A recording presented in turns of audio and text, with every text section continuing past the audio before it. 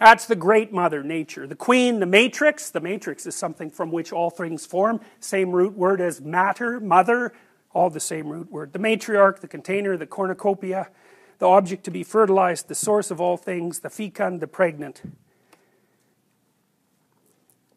There are more parts of the associational network. The strange, the emotional, the foreigner, the place of return and rest. The deep, the valley, the cleft, the cave, hell, death, and the grave. The moon, ruler of the night and the mysterious dark.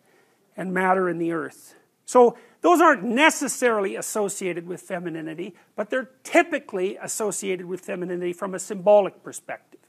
You know, so like generally, like a witch in a movie doesn't come riding out of the full bright sun at noon, right? That just doesn't happen because it doesn't make sense. It's a dark thing. And so if you saw that occurring in the light in a movie, you'd think, you know, what the hell's going on here? That doesn't make sense. And the reason it doesn't make sense is because it violates the complex, the symbolic complex. So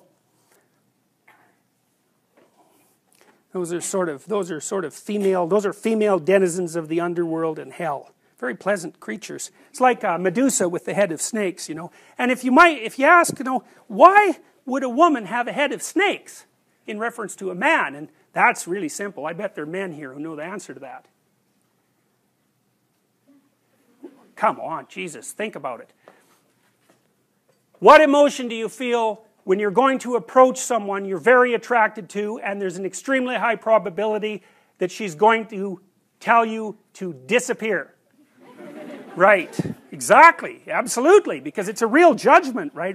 We're going to see a movie called Crumb where you'll see this in great detail. But it's a real judgment. It's like the best judgment is, well, I don't mind your physical presence, but your genes should definitely not survive another generation. Right, and that's sort of generally translated into, I think we should just be friends.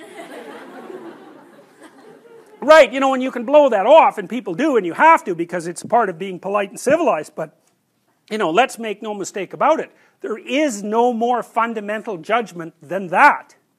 So, paralysis. And there's no shortage of men, I mean, who are absolutely terrified of women. I mean, I've had many of them in my practice, you know. I had one guy, he was so terrified of women he couldn't even talk to them on the phone. It's more common than you think. So, but it's generally manifested by men who no one cares about, so it's generally irrelevant. So, well, it's the case. It really is the case. I'm not kidding. They're low-status men. You know, they're people that are generally regarded as losers, and there isn't anybody who really gives a damn about what happens to them one way or another, and there's a lot more men in that category than there are women.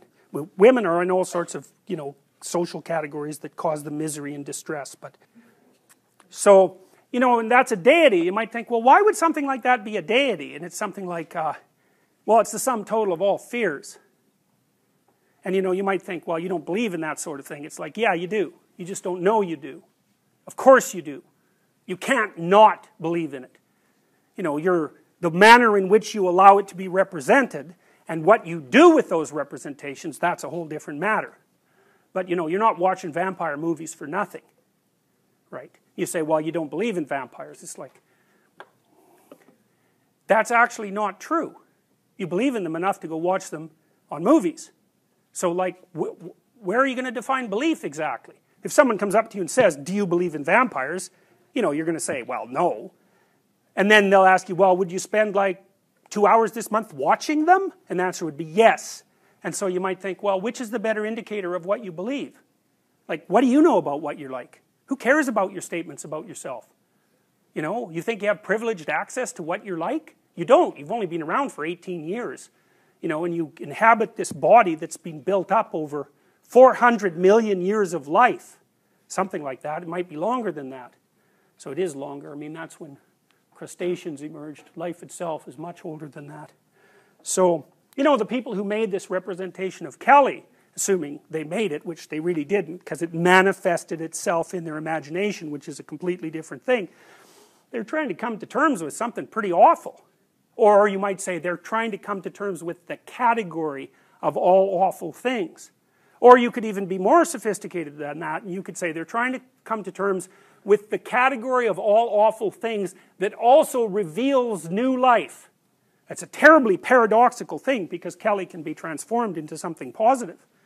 It's like, logical people think, well, something can either be A, it can't be A and not A at the same time, right?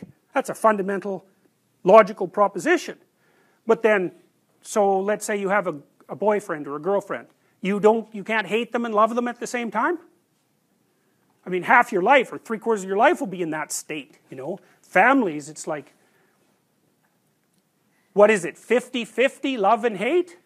What defines a familial relationship might be intensity rather than, whether it's love or hate. It's intense. And so you can certainly have a completely paradoxical relationship to yourself or to another person. And so part of what happens with these symbolic representations is that they're more accurate than mere logic. Because life is one of those, life is composed of oppositions in conjunction. And oppositions in conjunction simultaneously.